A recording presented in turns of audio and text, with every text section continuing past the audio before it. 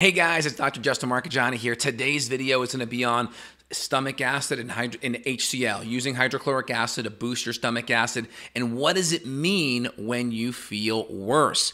This is an important topic. HCL is an important, we'll call it a nutrient to help with getting that digestive cascade moving.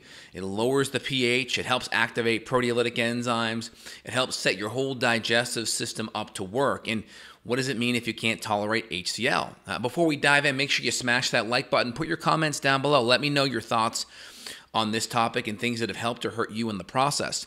All right, let's dive in. So HCL, hydrochloric acid, right? It's a hydrogen and a chloride, and it's basically a very low pH, 2-3 pH on that pH scale of 1 to 14. 7's neutral in the middle. That's water. 1's pure acid. 14's pure base, pure alkaline, and our stomach needs to be more on the acidic side, 2.5, 3 maybe even below 2, and we need adequate levels of stomach acid to do it. Now, stomach acid has multiple roles. It's a cleaner. It's like a disinfectant, if you will. It kills bacteria, makes it harder for bacteria and critters to live, right? A lot of these critters don't like an acidic environment, so it makes it harder for bacteria. It's like a disinfectant. 2, it activates proteolytic enzymes, so it helps with activating pepsinogen to pepsin. A lot of our enzymes are pH driven, so we need a nice low pH in the stomach to get those proteolytic enzymes going. It also lowers the general pH of all of the chyme, which is all the mixed up food in your stomach. It lowers that pH, and then when that enters into your small intestine, that nice low pH triggers cholecystokinin to release, which is bile, which triggers gallbladder to contract and produce bile. It also is going to trigger your pancreas to make a whole bunch of enzymes, and bicarbonate. Bicarbonate then takes that low pH, brings it right back up to a more neutral pH in your small intestine, but also you're triggering a whole bunch of enzymes along the way. So if we don't have that nice chyme in your stomach all acidified, you're not going to get the good trigger of cholecystokinin, you're not going to have good gallbladder flow, you're not going to have good pancreatic enzyme flow either. At the same time, we don't want to overdo it, because then you're taxing your pancreas to make a whole bunch of bicarbonate to bring everything back up to a neutral pH. And if we don't have that bicarbonate control or release, then we can also potentially create a peptic ulcer. So we got to be careful with HCL. Less is always more. We got to be careful. Now, if you take hydrochloric acid and you feel worse, or you have some kind of irritation, it's usually because your gut lining is starting to thin. We call that atrophic gastritis. So thin out gut lining, it doesn't mean you shouldn't have HCL. It means right now you can't tolerate it. That gut lining is very thin. It's the equivalent. I give this analogy to my patients all the time. It's like you having back pain or a joint pain, you needing a chiropractic adjustment or a massage support, but you just got a sunburn that day. Your skin's so sore, so irritated, it can't handle the input from an adjustment or a massage. Well, you may need that adjustment and a massage, but you're just not able to handle it. Well, same thing if you have atrophic gastritis. If your gut's inflamed, you may need more digestive support, but you may not be able to handle it. So what do we do? Well, first off, if it makes you feel worse, if it irritates things, don't do that, okay? Number 2, we got to focus on healing and supporting. So one of the first things we can do is make sure your diet's 100% dialed in. Again, it just depends where you're coming from, how good or bad your diet is. If it's already good, we may have to do additional things to make it even better. If it's kind of a crappy standard American diet, well, moving to a paleo template, at least out of the gates, is going to be good.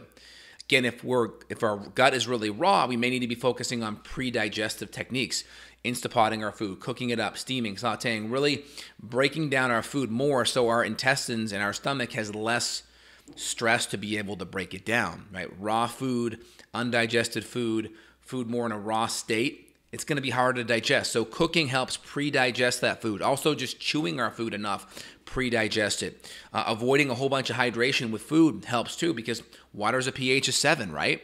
And that's going to take your pH of 1 to 3 and bring it way up and more in the alkaline direction. So we got to be careful with overhydration. Chewing our food, I mentioned. Taking systemic enzymes can be very helpful, because that is going to add a bunch of enzymes, but it won't add a bunch of acidity. Now again, you need acidity to activate your enzymes, so taking supplemental enzymes could still be helpful in the short run while you help your gut lining heal. We may add in gut healing nutrients. So my line, we use a product called GI Restore that has glutamine and aloe and DGL and a bunch of zinc in there. Zinc shown to help with gut inflammation and gut permeability. Okra, a whole bunch of really good nutrients to calm down that gut lining, right? Okra's high in vitamin U, right? kind of the ulcer nutrient, right? So we want to build up that gut lining, really help get it a little bit more thicker, get the inflammation down, and then hopefully we can start adding in some acidity. So we may add in just some gentle bitters or maybe even a little bit of ginger and kind of taper up.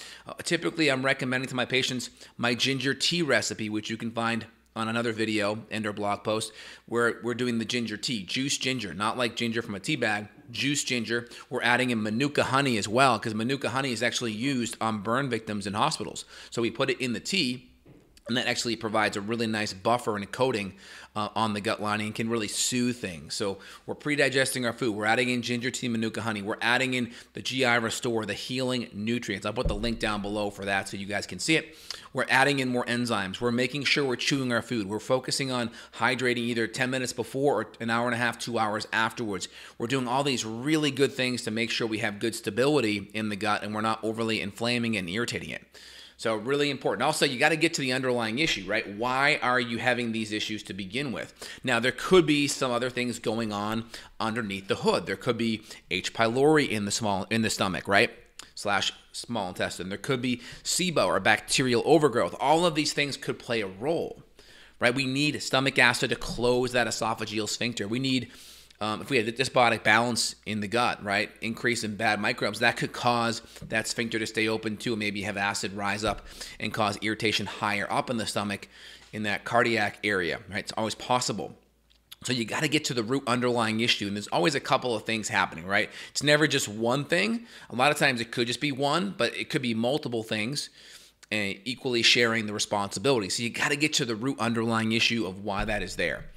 I hope you enjoyed today's video. If you have an issue that you want to dive in deeper on and get to the root cause, click down below. You'll be able to see a link to schedule with myself and colleagues worldwide, virtually as well. And let me know things that you've done that have helped and improved your life from a digestive perspective and help with that gut irritation, gut burning issue, and things that you've done to help with the hydrochloric acid. Now, one other thing is we'll start with hydrochloric acid once we have stability, but we'll start at a very, very small amount.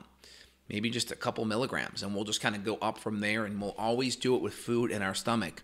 Get the gut stable before we add anything in there that could be potentially irritating. An irritating gut, unstable gut, it's going to set you up for a world of hurt, because when we start going after any gut microbes, some of these herbs could be abrasive on that gut lining. So we want to make sure your gut lining is soothed and relaxed. All right, it's Dr. J here signing off. Click down below if you want to reach out and get more information at your fingertips. You guys